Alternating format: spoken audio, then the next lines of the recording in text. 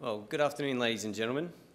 Today, I'm going to wrap up the Australian 2014-15 cropping season and look forward to the coming winter crop before sharing with you some of ABARES' recent research on grains freight infrastructure and farm profitability. But let's start by taking a look at the current domestic season. Australia's summer crop has had a bumpy ride this season, especially sorghum. Before Christmas, we had forecast total summer crop production to fall again this year, as the planted areas to cotton and rice fell, and sorghum edged a little higher from last season's 20-year lows. But rain in December and January turned around these prospects for sorghum rather, as growers planted late-sown varieties and crops already in the ground benefited from the moisture. Because of this, we revised our sorghum production forecast up in February to around 1.8 million tonnes, which will be a 67% increase on last year. But just when things were looking up, Cyclone Marsha arrived, with heavy rain and winds expected across the Queensland summer cropping area. While some individual farmers suffered losses, early reports suggest that sorghum and cotton were generally unaffected. For those areas that did get rain, the moisture will help finish crops off and hopefully leave something around for winter plantings. Speaking of winter crops, production in 2014-15 is estimated to have fallen by 13% to around 38 million tonnes. Generally dry seasonal conditions reduced yields in New South Wales, Queensland and Victoria, which resulted in below average production in those states. While falling from last year's bumper production, crops in Western Australia and South Australia fared better than eastern states to remain above their longer term averages. In South Australia, this was due in large part to stored soil moisture, which supported crops through generally unfavourable conditions toward the end of the season. For the coming season, we're expecting a fall in the area planted to barley, reflecting more favourable returns to wheat and canola. Having said that though, if seasonal conditions are drier than average over the planting window, we're likely to see less canola than we're currently expecting because it's less tolerant of dry conditions. Dry conditions will also mean that in-crop rainfall will again be important for crop development this season.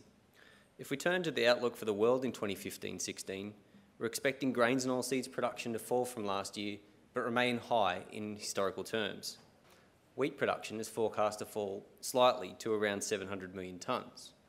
And while there's still some uncertainty over the condition of Northern Hemisphere crops at this stage, we're likely to see less winter kill in the US than we did last year. We're also expecting an improvement in the quality of wheat following wet seasonal conditions during harvest in Europe and the Black Sea last year. Both of these factors will increase the volume of milling wheat available for human consumption. For coarse grains, world corn production is forecast to decline, largely because of reduced US area, which will be planted to soybeans instead. Although we're expecting a rise in the US soybean area, world production will ease as yields fall from last year's highs. So despite these forecast declines in production, world prices for wheat and soybeans are expected to fall. Wheat is forecast to edge lower, reflecting increased production of milling wheat, while soybeans are forecast to fall by 8%, reflecting world stocks reaching record highs. In contrast, the world corn price is forecast to rise slightly, as consumption exceeds production for the first time in 3 years. Looking further into the future, growth in the consumption of grains and oilseeds will be concentrated in developing countries, driven by rising incomes and population growth. Asia will be at the centre of this demand, which is great news for Australian grains and oilseeds exporters. Feed demand will become increasingly important for coarse grains consumption over the medium term, as growth in ethanol production slows. Japan and China are expected to remain large importers of corn for livestock feed, while for Australian producers, malting barley demand in China and Southeast Asia will grow strongly as beer consumption rises in the region. Oilseed consumption will also benefit from greater livestock production, but it's expected to grow faster than coarse grains because of an increased demand for vegetable oils for human consumption. In Australia's largest wheat export market, Indonesia, consumption is forecast to rise by around 3% a year to reach over 8 million tonnes by 2020. With Asia set to remain the most important region for our grains and oilseeds industries over the foreseeable future, I'm glad we have David here from AGIC to share his thoughts on opportunities in Asia going forward. In terms of production over the medium term, we're expecting the largest gains to occur in low-cost producers, which will keep a lid on prices as consumption demand increases.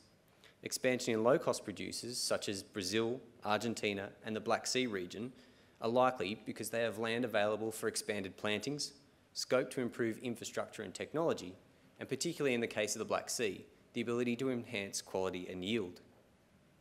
What this means for wheat is that despite world production and consumption growing at similar rates over the next 5 years, higher production in the Black Sea region will put downward pressure on world prices in real terms. Prices for corn and soybeans are likely to rise over the first couple of years of the projection period as a result of strong feed demand, but growers will respond toward the end of the period by producing more grains and oilseeds, which will see prices ease once again. So with the scene set for the world, let's take a look at the prospects for Australia over the next 5 years. Australian grains and oilseeds production is projected to edge higher on the back of yield improvements over the medium term. Total planted area is expected to stay at around 22 million hectares, with the allocation of land to wheat, barley and canola remaining largely unchanged. By 2019-20, total grains and oilseeds production is projected to be just under 43 million tonnes. So without the prospect of significant increases in production and more competition in world markets from lower cost producers, productivity growth will be key to maintaining and improving farm gate returns for growers over the medium term. And to that end, ABARES is completing studies on farm profitability and freight infrastructure. If we take a look at profitability first, one of the interesting things we've found is that farm size has a strong positive correlation with profitability. Now, I'm not just talking about physical size here, although that's important. Other factors include intensification and changes to farm systems to produce higher value outputs. Because profitability is not simply a function of physical size, we've used total farm receipts to distinguish between small and large farms.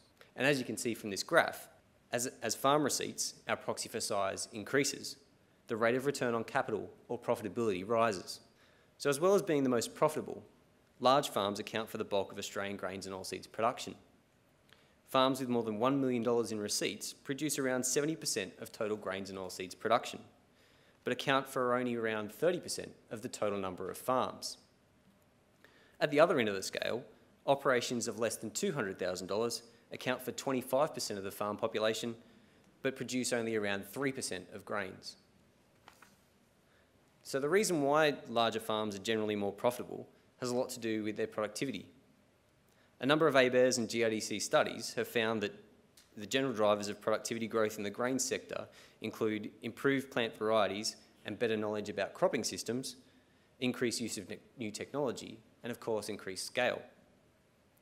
But while productivity has increased on average by around 1.5% a year for cropping specialists, the best performing farms improve faster than the average rate because they adopt new ideas and technology sooner and make better use of them. If we look at new technology specifically, the most profitable farms are more likely to adopt earlier because their size allows them to benefit more from unit cost reductions, while technology companies direct research to them because they're more likely to be able to finance new equipment. Farm management also plays an important role in that managers of the most profitable farms take on new technology sooner because they're less risk averse, have skills and experience with existing technology, or have a larger workforce, which can have a wider skill set. So while I've focused on large farms here, the takeaway for small operators looking to improve profits is that more land is not the only option. Using new technology and farm practices sooner and better also plays an important role in longer term profitability. If you're keen to hear more on profitability and farm performance more generally, then the session following afternoon tea in the Royal Theatre will be a must-see for you. So turning to our work on infrastructure, transport accounts for a significant proportion of total producer costs. In a soon-to-be-released study of wheat supply chains, ABARES is undertaking some modelling on the future needs of grain freight infrastructure in WA. To do this, we've taken a scenario from the WA Department of Agriculture that projects annual wheat production to rise to 10.3 million tonnes by 2035. This is up from the 20-year average to 2011 of 6.3 million tonnes.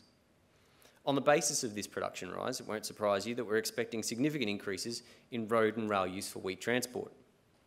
Although our preliminary results show the greatest increase in transport would be by road, rail would still account for around 80% of total wheat freight in WA. While we're finalising our work on future need and how it can be met, our initial results have highlighted a couple of challenges.